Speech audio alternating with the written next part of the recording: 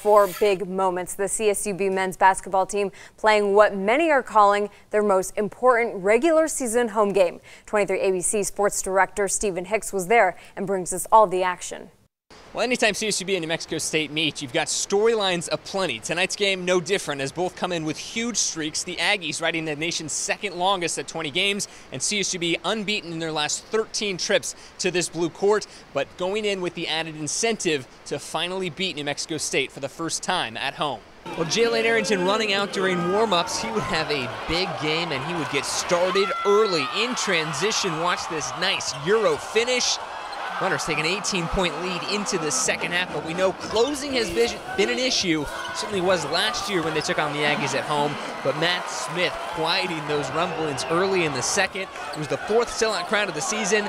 They were loud, but they lost it after Arrington's three went in.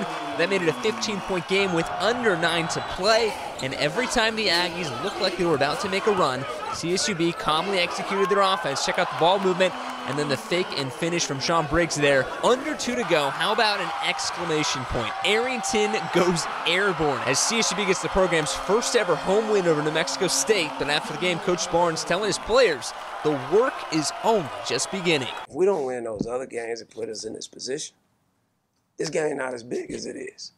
So I told them after we win the game, we got to understand.